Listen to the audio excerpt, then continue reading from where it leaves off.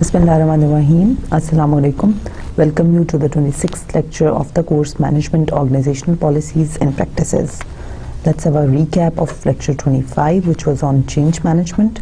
We saw that what are the different forces in the organization's environment that are affecting the organization. So we discussed the macro environment of the organization, and a number of factors involved in the macro environment that we discussed were the technological factors, such as the technological innovations, the product changes that forced organizations to make changes in their products or in their services in order to fit themselves in line with the technological changes. Then we had a discussion of the different different demographic factors that are influencing the organizations, such as the composition of the workforce, the labor force composition, in a way that now more and more diverse people from the diverse backgrounds, they're entering the labor force, and resultantly they're posing the diversity management issues for the organizations, and they have the implications for the organizations in terms of the higher number of the graying population, and because of the lower percentages of the young people entering the labor force because of the declining population growth rate. And we discussed a number of other issues relating to the demographic composition, which are forcing the changes in the organizational environment. Then we had also a discussion on the economic factors that are influencing the organization, such as the changes in the interest rates, changes in the inflation rates, and the economic booms and the economic recessions, how they affect the organization. You all need to think of the different, such as the changes in the economy as a result of the 9/11 attacks, the economic sanctions that were imposed on the organizations or on the operations in the Pakistan, their import and export ratios and the quotas and the tariff rates, etc. So all these factors they have, and then the implications of the international trade agencies and the other international bodies, what implications they have, the changes in their rules and regulations, how they influence the organizations in a country, the changes taking place internationally, how they influence the organizations in a country. So these are all the different, and then the changes in the other import and export ratios from the economy, such as China, how they are influencing our market, right? How the Chinese exports, they have spread so much globally, and in the developing countries such as Pakistan as well. What are the challenges for this kind of regime and for the free trade regime to the infant industries in Pakistan and to the other industries in Pakistan which are not that competitive? How, when they have to compete in a free trade regime where they will no more be protected by way of the trade barriers, when they have to compete with the low-priced goods of the other exporting countries, what are the influences for those organizations of this kind of regimes, right? So there are a number of factors in the macro environment that influence the organization and that have implications for the organization to make changes in order to stay in business and in order to keep competitive. Because if they won't change in response to those driving forces which are bringing the change, then they won't be able to keep pace with the market economy. They won't be able to keep pace with the competitors, and they will be left behind, and they will ultimately be forced out of business. Then we see that how the changes that are faced by the organization, that occur in the organization, they can be planned or they can be unplanned. I give you an example of the unplanned changes, wherein a plant manager, or a hotel manager has to respond to the combined request of the employees that if they are not given the flex time, they will quit the hotel and they will search the job elsewhere where they are given more flexibility to work. So that is a form of that is a type of unplanned change that we discussed. Then we also had a discussion of the planned changes, that how, for example, an organization, it wants to restructure itself, or it wants to it wants to consolidate. Then how that consolidation attempt on the part of the organization, as a result of that consolidation attempt, what are the steps that organization is going to take? For example, if it has three manufacturing plants, and it wants to close down one manufacturing plants, or it wants to close down two manufacturing plants and merge that into the other other manufacturing plant. So this is a consolidation strategy that the firm is using, and how it is going to materialize that consolidation. What are the implications for the different departments of the organization, of the plants that are going to shut down, and what about their human resources, and what about their assets and the other infrastructure, and what are the implications for the human resources of the plant that is going to stay. So what are the how the firm is going to execute all those changes, how it is going to if it has to lay off some of the employees, how it has to communicate those layoff decisions to those employees of the manufacturing plants that are going to be shut down, and how it is going to use a fair procedure in laying off some of the employees while keeping behind some others.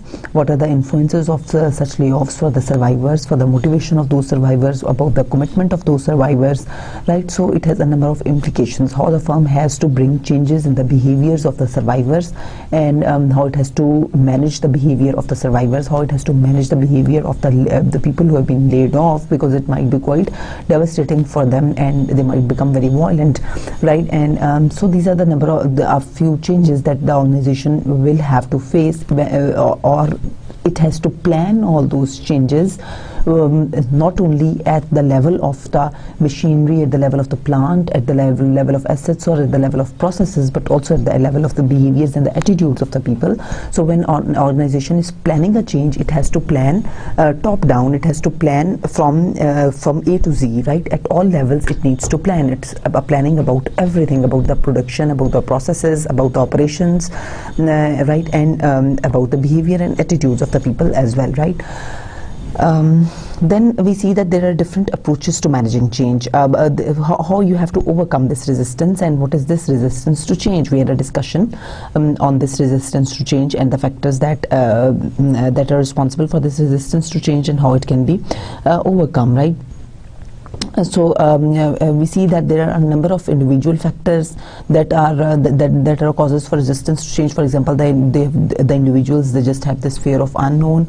They have the economic fears. They have the security issues that they have. They are into a job, and it is going a routine it has become their habit in a routine way.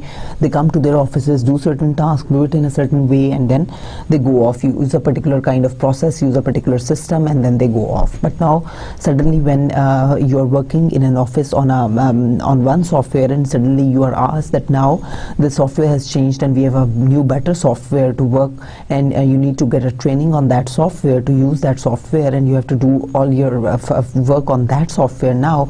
So it will of course be a resistance for the employees, right? So the employees, they will naturally feel resistant towards because that will be out of their routine. They will have to learn it, and there is also a little fear in the minds of the individuals that how it is going to work for them, whether they'll be able to really effectively handle that or not, how it will affect their performance, their productivity, especially when their productivity and performance, they know that it is going to be their pays and their promotions, they're going to be linked to their performance and productivity, and they are heavily reliant on that software for their performance and productivity.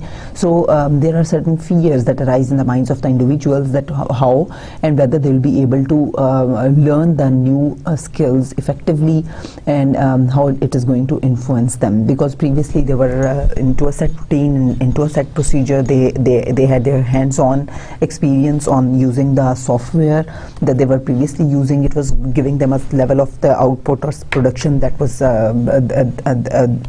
up to their satisfaction, or with which they were going on in their routines. and now they don't know how the things are going to shape up and what are the consequences of this introduction of this new software. So they have certain factors, they have certain a number of facets or a number of factors that are posing this resistance to change. And then how we discussed that how the organization can overcome this resistance to change, and we discussed a number of strategies that the organization can use to overcome this resistance, and among which we had a discussion on the different educating the employees about the requirement, that why it is needed to bring that resistance to change, why is it necessary to bring that change, and why they should not be resistant to change, but they should be acceptable of this change. So educate the employees that why it is important, and educate all the groups within the organization to whom this change is relevant, right? And not only educate them, but also show them by value, by calculations, that the proposed change, the desired change, is not only valuable for the shareholders, but it is also equally valuable for the employees and the other stakeholder groups in the organization, right? And then you of course, a very common way and very desired way of winning the commitment of the employees and reducing the resistance to change is by way of participation. Then you take them in the decision making process, involve them in the problem indicating process, in the problem solving process, in the decision making process. The greater their involvement, the more participative they are, the more they are likely to own the actions or to be taken to solve the problem or the changes that need to be made. And we also had a discussion of the different manipulation, co-optation strategies. And we also had a discussion about how the managers, they can use this coercion strategy to reduce this resistance to change, and how the management needs to support the employees to win their commitment by providing them the necessary skills and trainings, and addressing their unknown fears. Then we had discussed the two different approaches to managing change. One was the Bluen's three-step change model, in which he explained that how in the first step towards bringing a change is that you need to unfreeze from the previous equilibrium that the firm or the individuals they are on. You unfreeze that, and then in the second stage you come into a new equilibrium, and and in the third stage you need to rephrase yourself into that new equilibrium position. Then we had a discussion of the Porter's 8-step plan for implementing change. Then we had a discussion about this organizational development, that what are the different steps, or what are the different approaches or the strategies that are taken by the organizations to bring the organizational interventions that can enhance the organizational effectiveness and the organizational performance. Then we had a discussion about this creating culture for change, that how this culture for change in the organization, it can be created, how the innovation can be brought about in the organization, why the innovation in the organization is important for change, because we know that we had a discussion on a number of determinants of this innovative culture in the organizations, and we saw that the organizations that are more organic in nature or in structure, they have more flatter structures, and they're more flexible, and the hierarchical relationships and the traditional authority and control are not there in those organizations. Therefore, they are more open to change, and they are more supportive of change, and that innovation is likely to be more in that kind of organizations. We also discussed that the tenure of the manager can also be an important indicator of the innovation in the organization. So the greater the tenure the manager has in the organization, more time you have spent, more experience you have with the organization, the more familiar you become with the organizational products and the organizational processes, and how to efficiently handle them, how you can bring changes in them, how you can it becomes easier for you even to understand the nature of the problems, to identify the problems. You are more apt to identify the problems when you've spent more time with the organization, with the routine processes and products. So because you have a better mental map in your mind on how the things are working in the organization, what is the map of the things, of the work that is taking place in the organization. You have a better mental map to that. So as a result, you are more capable of identifying the problem and for searching for the alternative solutions to the problem, and for making better decisions and making the bringing in new ideas and new ways of doing the things in the organization. So the innovation is expected to be more in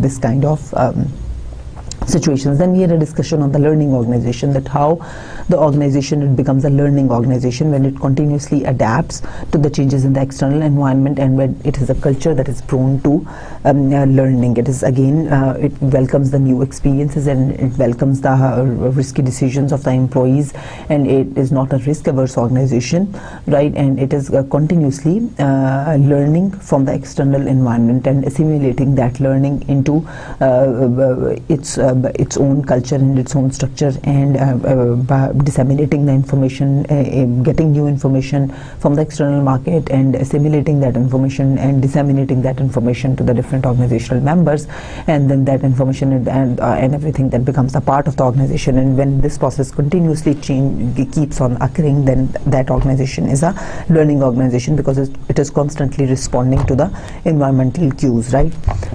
That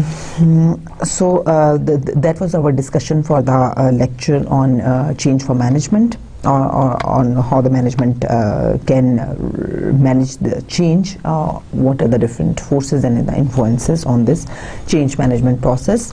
For today's lecture, we are going to discuss the organizational culture and the conflict management. What are the different goals that we have set for this lecture? First, we should be able to relate institutionalization to organizational culture, then define organizational culture and describe its common characteristics. You should be able to compare the functional and dysfunctional effects of organizational culture on people and the organization. You should be able to explain the factors that create and sustain an organization's culture. You should be able to show how culture is transmitted to employees. You should be able to demonstrate how an ethical culture can be created. You should be able to describe a positive organizational culture, and you should know how national culture may affect the way organizational culture is transported to a different country. So these are all the different learning outcomes that we have from today's lecture. So what is organizational culture? Of course, we all are familiar with this term organizational culture. We all are somehow familiar, because in most of the discussions, in most of the topics that we are talking about, whether they are in the context of organizational behavior, or they are in the context of human resource management, or industrial organizational psychology, or general management thoughts, principles, theories, philosophies, policies, the role of organizational culture, it can not be underestimated. It has such a strong imprint on the employee attitudes, on the employee behaviors, and on the organizational overall standing, and on the organizational overall image, that its influences on the different organizationally relevant and individual relevant outcomes, they are very strong. They have been reported to be very strong, and therefore its role, it cannot be underestimated. So we have an understanding that organizational culture, it is basically a common perception that is held by the organization's members, a system of shared meaning. So this is a system, or this is the shared meaning that the organizational members, they develop about the organization, the perceptions that they commonly hold about the organization, that is the organizational culture. So this is also termed as the value system of the organization, the norms of the organization, the ways of doing things in the organization, the expected behavior in the organization, the do's and don'ts in the organization. So these all terms, they refer to the organizational culture, and all these ways, things, beliefs, norms of doing things, they are all shared, they are all combined by all the members of the organization. Then what are the different characteristics of the organizational culture? Innovation and risk taking. So certain organizations, they can be more innovative and they can be more risk taking, so that would be their culture. But Certain organizations may not be innovative. They might be more stable organizations, and they might prefer the stable ways of responding and doing things. And some other organizations, they might be more risk-averse organizations, right?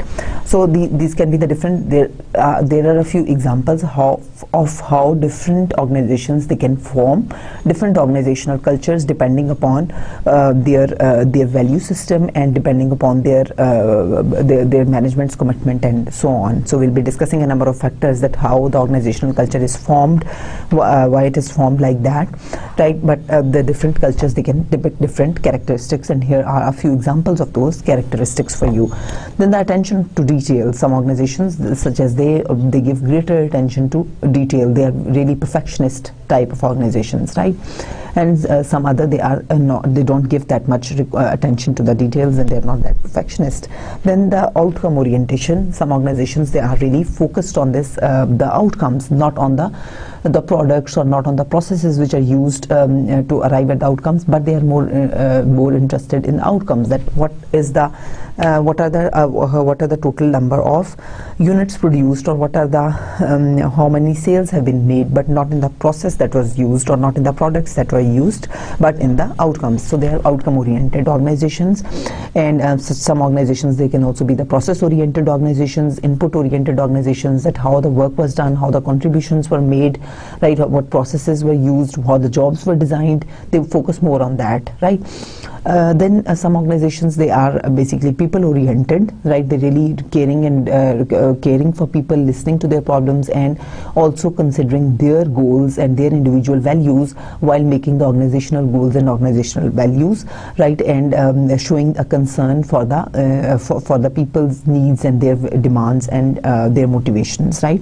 So they are the people oriented organizations, right? And some organizations, they can also be the task oriented organizations, right?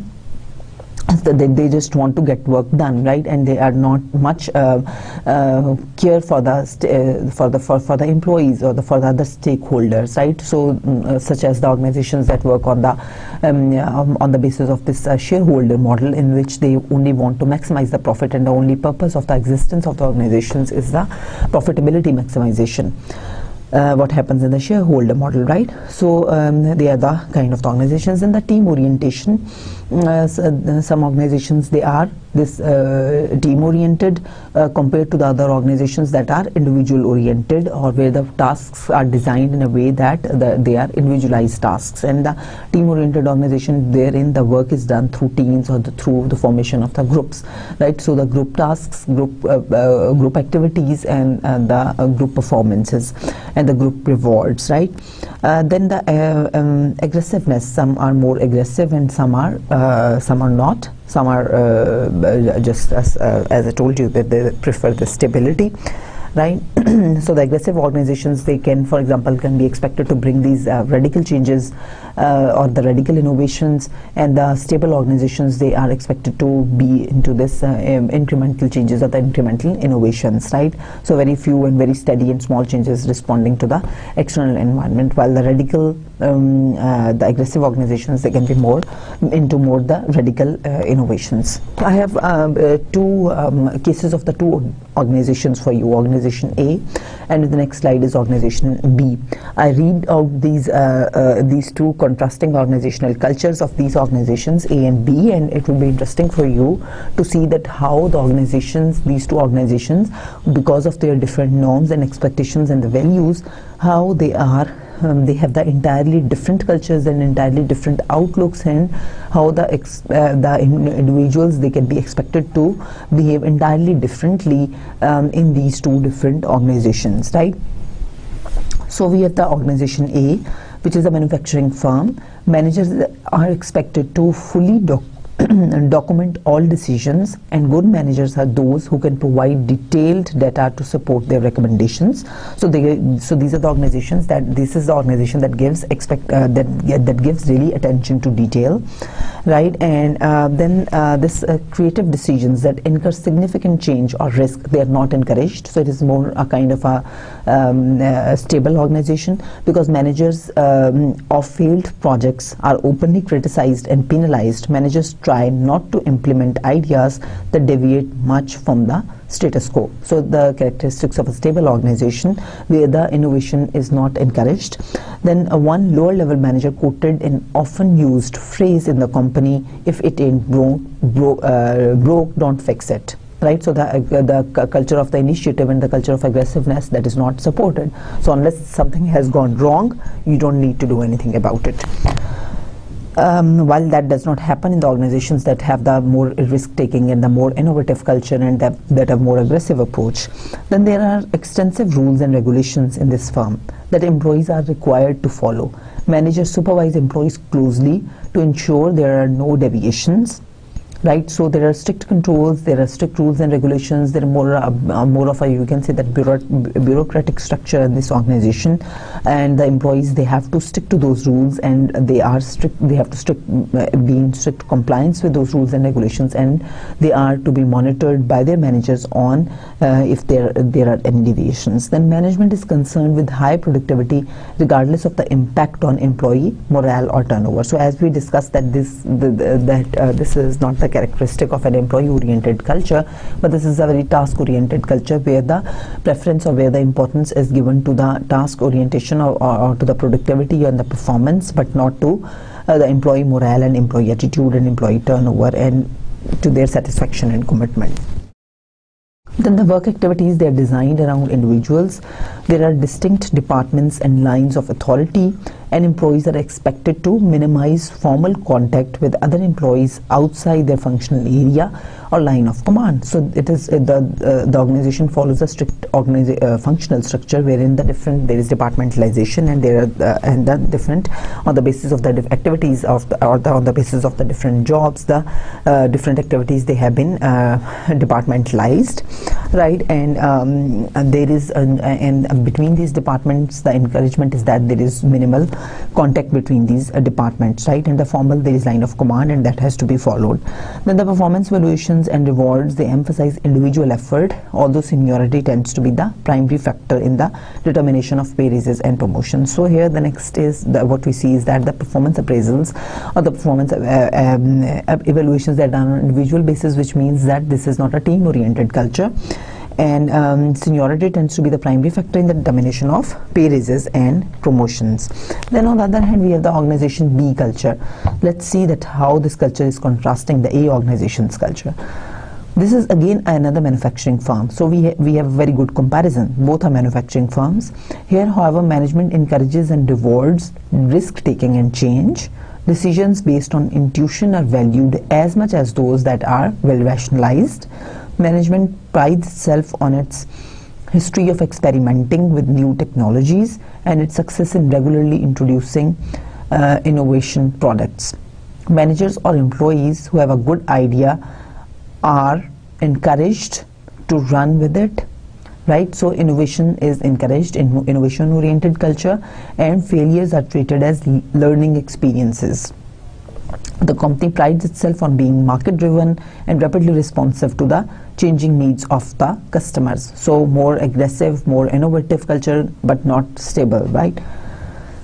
Risk-taking also. There are few rules and regulations for employees to follow, and supervision is loose because management believes that its employees are hardworking and trustworthy. So management concerned with high productivity but believes that this comes through treating its people right? So they are employee oriented. The company is proud of its reputation and as being a good place to work. Job activities are designed around work teams, team oriented, and team members are encouraged to interact with people across functions and authority levels. Employees talk positively about the competition between teams. Individuals and teams have goals, but bonuses are based on achievement of these outcomes. Employees are given considerable autonomy in choosing the means by which the goals are attained, right? So there is considerable autonomy and there is task significance, and the jobs are designed rich in this culture compared to the organization A's culture where the jobs were not rich, right? So there was no employees were not empowered. Herein the employees are empowered, they can make the decisions, right? And they have the autonomy to how they have to achieve the goals, right? And the rules and regulations are not that strict, right? And the previous organization A's culture, we saw that the employees do not have much autonomy, and they have to follow the strict rules and regulations, and they are being measured, or they are being supervised by their managers against any deviations if they do from the workplace rules and policies and regulations. So if we kept on making the comparison at all the different stages in these two descriptions, that how their cultures differ. Then the culture is descriptive. Of course, the people's shared understanding of the organizational characteristics. It does not express their liking or disliking. People at different hierarchical levels, departments, they develop uniform perceptions of culture. Right? So it is not about their personal liking or disliking, but it is about how the things are like, right? And how the organizational characteristics are. So it is a shared perception of the individuals about that, right? And whether you are at a top level manager, or you are a bottom level manager, or you are a shop floor worker, or you are a CEO, culture is one which is shared by employees at all levels, right? So irrespective of your hierarchical level, you share the same perceptions, or you have the same ideas about how this organization is like, what are the norms and values of this organization. So there is uniform perception. That is the organizational culture. Then an organization can have a dominant culture and can also have some subcultures. The dominant culture is the one that expresses the core values that are shared by a majority of the organization's members. So it is on the level of the organization on the whole. That is the dominant culture. That what are the overall values, or what is the overall value system, or the norms of the organization, overall expectations of the whole organization, what it promotes, what it does not promote, and what messages it gives and what it does not give, right? Subcultures, there can be a number of subcultures within that main or within that dominant organizational culture. So the dominant culture, this also we can say that the corporate culture of the organization, right? And the subcultures, they are the mini cultures within an organization, typically defined by department designations and geographical separations, such as the different SBUs in our organization. They can have the different mini subcultures, right? The different SBUs having the different subcultures, because then SBU wise, the geographical distribution wise, or but the department wise, even within a same within one SBU, under the different functions that it is performing, each function might have a different mini culture or a different subculture, right? And but the overall dominant culture, or over the organization or the corporate culture, that is one within the organization, and that dominant and the corporate culture is basically the identity of that organization, that how that is like. And your mini cultures, they also need to be, and they must be in line with that corporate or the dominant culture. And that dominant culture is basically a guide to all the different sub-departments or the sub-units or the different divisions of the organization or whatever. That is basically a guide that how the other cultures, they should expected to grow. So they grow, there might be some changes in those mini cultures, but they are in line with the dominant culture. So the core values, or the dominant values that are accepted throughout the organizations, that come from this dominant culture. And then this strong culture is the one in which the core values are intensely held and widely shared.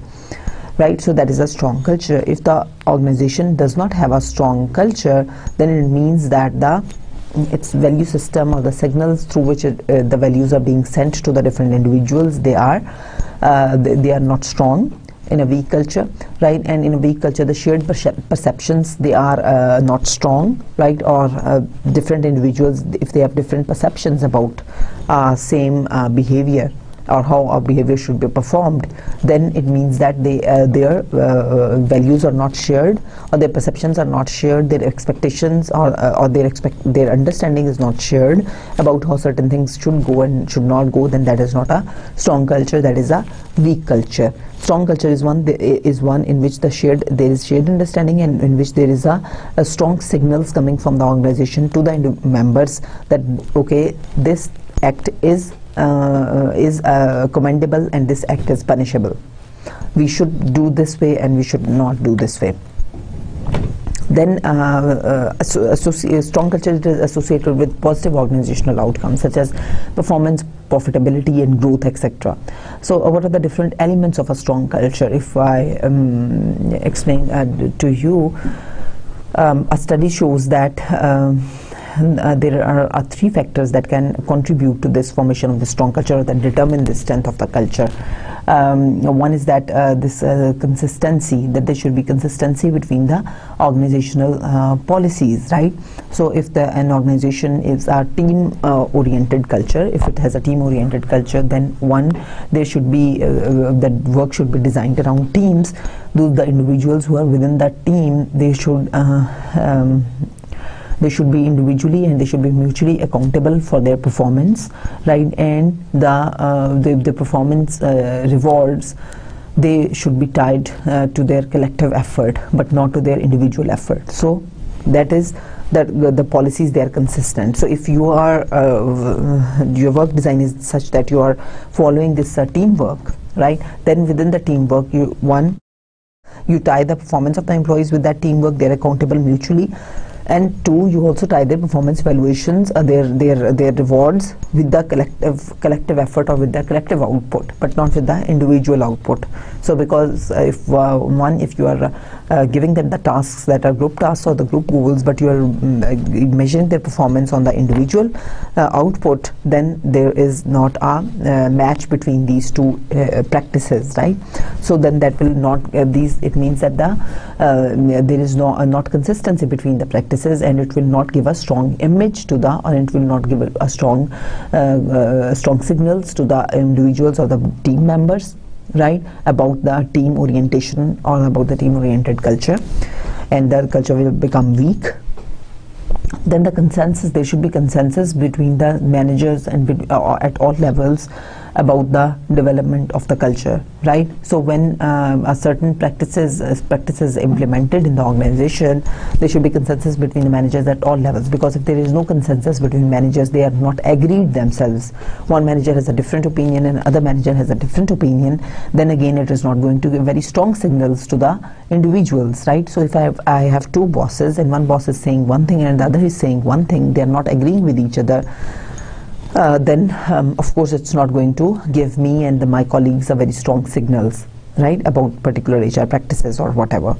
So then that is again it will again weaken the culture, because the signals will be weak, the shared perceptions will be weak. So one employee, he might perceive what one manager is saying, another employee might perceive what another manager is saying, and the shared perceptions won't be able to develop, right, and the strong message won't be coming, right, because there is no agreement between the managers themselves.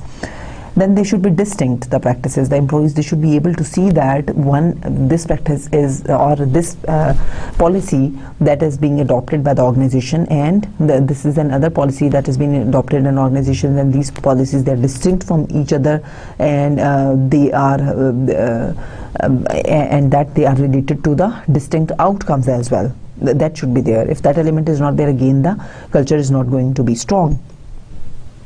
So the strong and positive culture, that may include empowering employees, having team orientation, clear strategic direction should be there, and there should be a strong vision. So these are the factors that can promote a strong culture. Okay, then culture versus formalization. If we make a comparison between the two, the formalization, we know that in the formalization there is the rules and regulations and the policies, they are very clear, right, and everything is formalized as the name indicates, right. But the research and the theory states that if the culture is strong in an organization, then even the lesser degree of formalization will be enough in the organization, and because a strong organizational culture, that will replace the level of the formalization in the low level of formalization in the organization, and that strong culture will act as a formalization in the organization, because still the members, they will be getting strong signals that of sanctioned behaviors and of the desired behaviors, right. So the strong culture, it increases the behavioral consistency and can act as a substitute for formalization. Then the organizational culture versus national culture, if we make a comparison.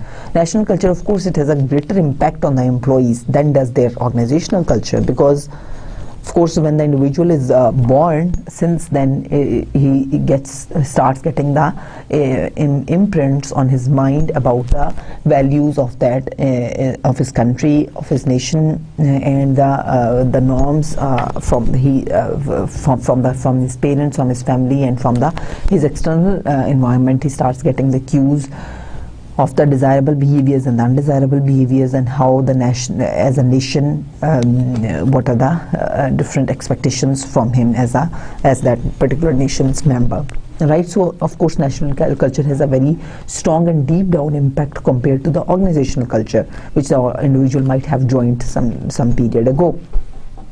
So the nationals, they selected to work for foreign companies, they may be atypical of the local native population. That is the reason, because if you and that is a reason some of the companies, they also tend to fail, such as if I quote you the example of the Walmart, which is one of the largest retailers in the world. When they entered the German market and they opened their Walmart store there, they could not succeed there because they tried to implement their corporate culture into the German market, and we know that in Germany the trade unions are very strong, and the Germans' own culture is very strong, and the people are very particular about their norms and their values, right? And when the Walmart it opened up its outlet in the Germany, and they tried to introduce their own dress code, their own language in there. The people, they speak Germany, and they only tend to speak Germany. They don't want to speak English. They're not very responsive to that.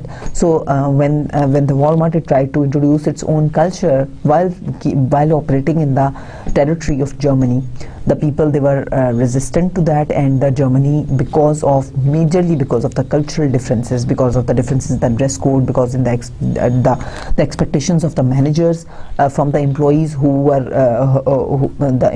were basically hired from the German labor market. So there were differences between them. There were differences in their languages, in their expectations, in the ways of doing things, in the value system. There were differences what the managers who were basically coming from the Walmart and who were from the US origin, how they were, the differences in their value systems, and they expected the employees who were hired from the German labor market, they expected them to behave and to adopt their values, but that was not possible because those were the values in the German employees that were coming from their national culture, right? So in that organization, they could not adopt those values because they did not own those values of that organization, right? So national culture is greater impact on the employee than the organizational culture. So what does a culture do? It has some important functions to perform. Basically, it defines the boundary between one organization and the other organization, right? So it is a kind of an identity of the organization, right? So it conveys a sense of identity for its members, and it is also the organizational culture also sets its own identity when it is making a boundary from one organization from the other organization. Then it facilitates the generation of commitment to something larger than self-interest. Then it enhances the stability of the social system. It serves as a sense-making and control mechanism for fitting employees in the organization. You must all be familiar with this Disneyland and the Disney theme parks. The employees there, they are attractive universally owing to the strong culture at Disney. The employees, they are known to be friendly, clean and attractive. So that is the culture that is prevalent in Disney, and the employees there are known worldwide, and they are very attractive worldwide for that. So this is how the culture, it becomes the identity of the organization, and it also becomes the identity of the individuals. Culture can sometimes become a liability, and when are those cases? One, when it becomes a barrier to change. We know that sometimes when the organizations, they follow a certain kind of a culture and they are sticking to that culture for making their organizational decisions, or when the culture of the organization is very stable, it is not very aggressive and it is not very innovative, right? Then it can and the organization is operating in a stable environment, but it's not very open to change, it's not very learning organization, it is not very responsive to the external environment changes, and the managers, they keep on making the decisions in the organization basing on the past, on the history, right? And such as what were the trends for the product in the past and what are the trends now, and so on. So these are the cases in which even when an organization is operating very successfully, but it may not keep on operating successfully in the future because the culture might be very much closed, right? And it might not be very responsive, right? And the managers, they may also be a little afraid. They might be a little afraid of the change that might be the requirement from the external environment.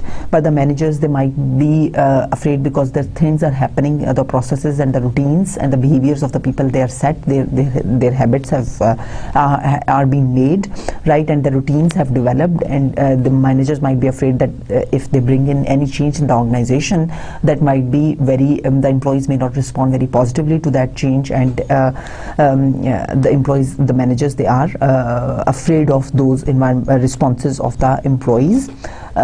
So they may not bring the change, even if they know at heart that the change is required, right? So sometimes the change is not brought, and sometimes it's not only the employees who are resistant to change, but sometimes the managers themselves are resistant to change because of the fears that they have in their minds. Right? So in that kind of cases where the organizational culture is really strong, right, and then the culture itself becomes a barrier to change when it is strong, right? And in this kind of cases, the strategic drift can occur. I explained to you, I think in one of my presentations, that what the concept of the strategic drift, that even if the firm has core competencies in certain areas, and as a result of those core competencies, they are providing the firm the strategic advantage in the market, and they are competitive in the market. But those core competencies they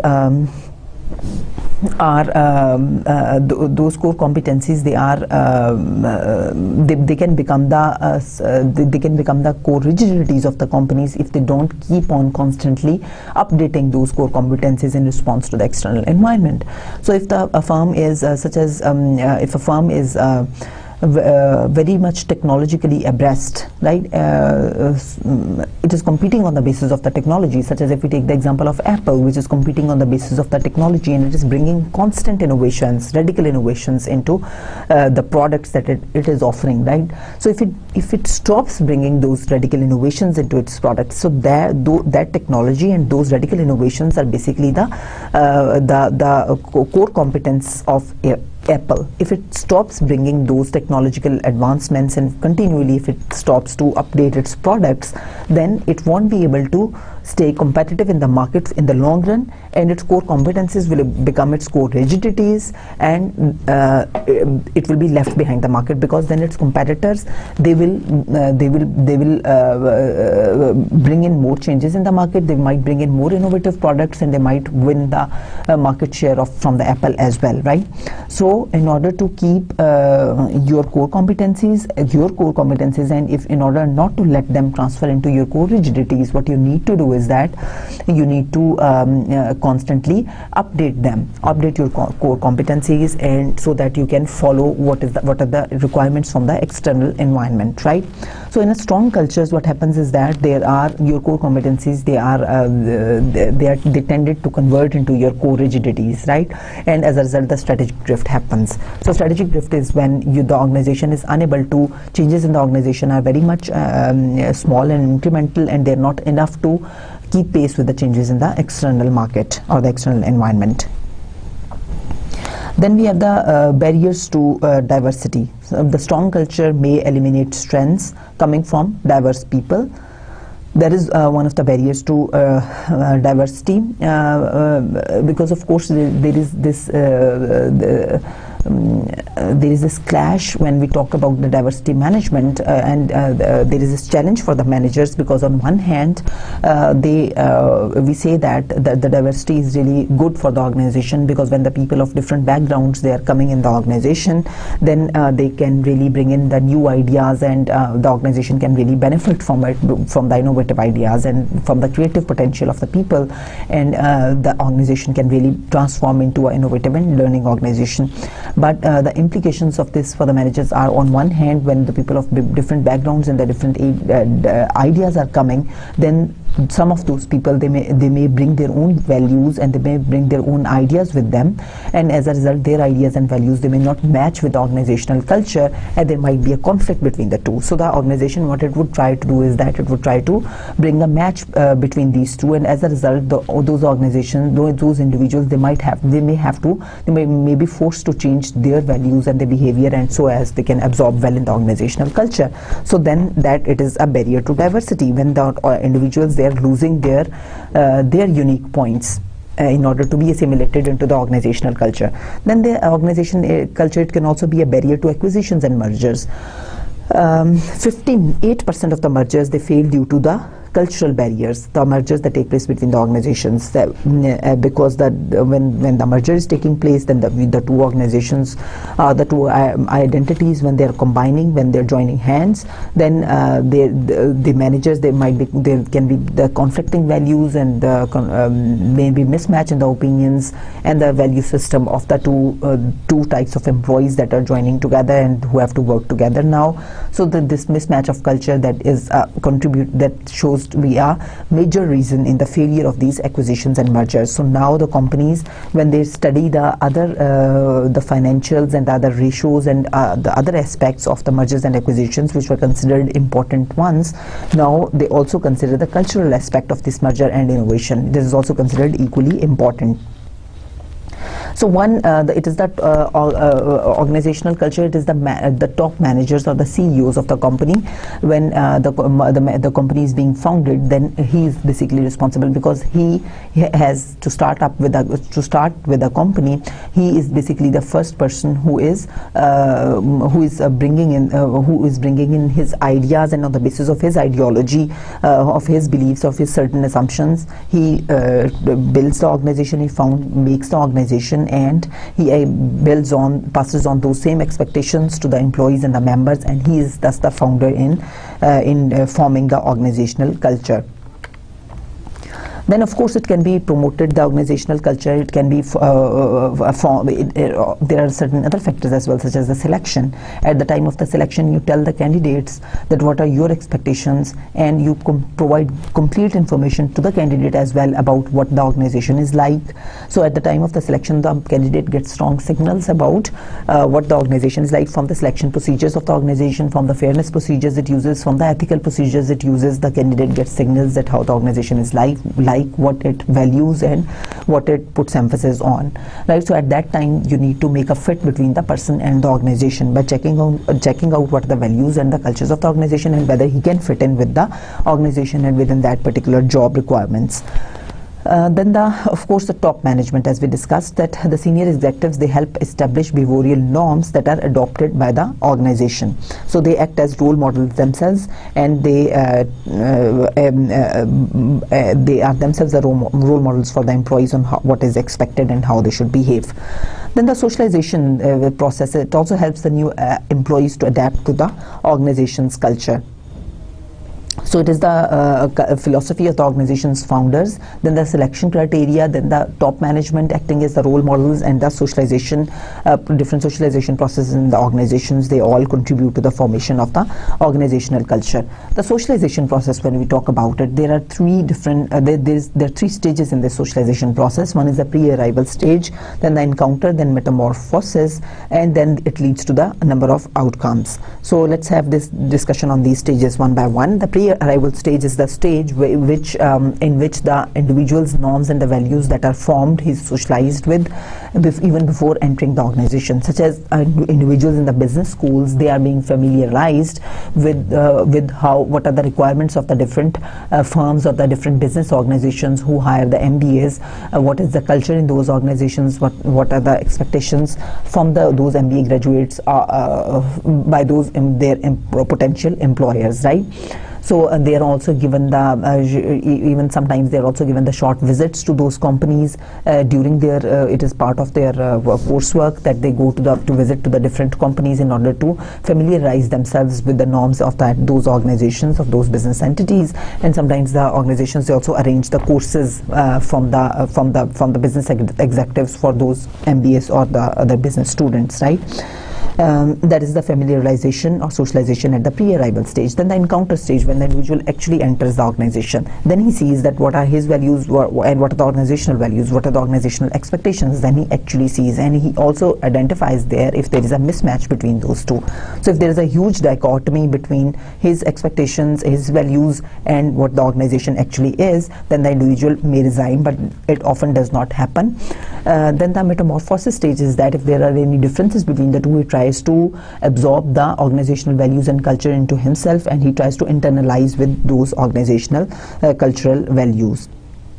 Then of course there are the formal versus informal, the training and orientation programs versus no special attention employee put directly to job, right? So that is the informal method where there is no attention, there is no to the training and the formal ways of socializing. Then there is this investiture and the divestiture, in which the emphasis is certain qualities that are required for the job and it's not flexible, and in the divestiture the socialization tries to strip away certain characteristics of recruit. Then the individual versus collective, where the new members are socialized individually. In a collective way, then the members they share their identical experiences, and then they are socialized collectively. Then we have the fixed versus the variable. In the fixed culture, the time schedule in which the newcomer is programmed to socialize, such as the rotation period for 2 months in this department, whole employee development plan is scheduled. Whereas the variable is when there is no such plan and there is no career path for the individual, that how and after how much time he will be promoted, or after how much time he will be rotated to this place and this place, etc. Then the serial versus random. Serial is when role models or the mentors they train the newcomer, and the random is that there are no role models and there are no mentors, they have to do it all on their own. So the research shows that the formal, collective, fixed, serial and divestiture is socialization options. They are adopted by the management. They lead to greater conformity by the newcomers as per research. So they tend to be more internalizing with organizational culture when the organization adopts these options. Then of course we are all familiar that organizations they use that stories from within the organization, the success stories of the organization, to familiarize the employees with the organizational culture. Then they use different rituals. Then there are a number of symbols that the organizations use by way of the organization, the acronyms, etc., which are used to describe equipment, processes, key products or personnel that assimilate in organizational members and keep culture alive. So ethical organizational culture, of course we discussed many times this ethics and the ethical standards, and we know that the ethical organizational culture is one that focuses more on the means than on outcomes, how things are done, whether they are done ethically or not only emphasizing on the outcome that has to be reached, right? So they are low to moderate in aggressiveness, and they have high tolerance for risk. Then a customer responsive culture that needs to be created, right? And for that kind of culture, the types of employees hired by the organization, it is important to see what are the personalities of the employees. Some employees are more focused on service and some are not. Then the low formalization, the freedom to meet customer service requirement. Empowering the employees is important in making decisions so that they can more accommodate the customers, right? And then role clarity that allows service employees to act as boundary spanners, and the employees who engage in organizational citizenship behaviors, they also tend to report higher customer responsive culture, or they tend to be more responsible or responsive towards the customers, and the customers are more satisfied with them. So managers can do a number of steps to create this customer responsive culture, such as select the employees with personality and attitudes which are consistent with high service orientation, then train and socialize the current employees to be more customer focused, change organizational structure to give employees more control, and empower employees to make decisions. Then here we see that the organizational culture has an impact on performance and satisfaction, right? The more, of course, the innovative and risk-taking it is, the more it gives attention to detail, and the more other factors that we discussed earlier, other characteristics of the organizational culture that we discussed earlier, the higher the organization is on these, then this culture is perceived as strong, and it leads to high performance and satisfaction. So the strength of the culture is very important determinant in determining the overall in determining the outcomes in the organization. So here I have a few questions for you that try to answer these questions after reading the try to solve these yourself and then try to see the answers, right? So this was the discussion that we made today on what the organizational culture is. We had a discussion on how the different organizations, they can have different cultures, right? And we discussed a few key characteristics that differentiate one culture from the other. We also discussed that how the culture it becomes the identity of the organization, and it not only for the organization but also of the employees. They need to identify with the culture, how the individuals they can enter into the different socialization processes and so on. So we just had a lot of discussion on all these different topics in the organizational culture. I hope you had a good listening. Thank you very much. Allah Hafiz.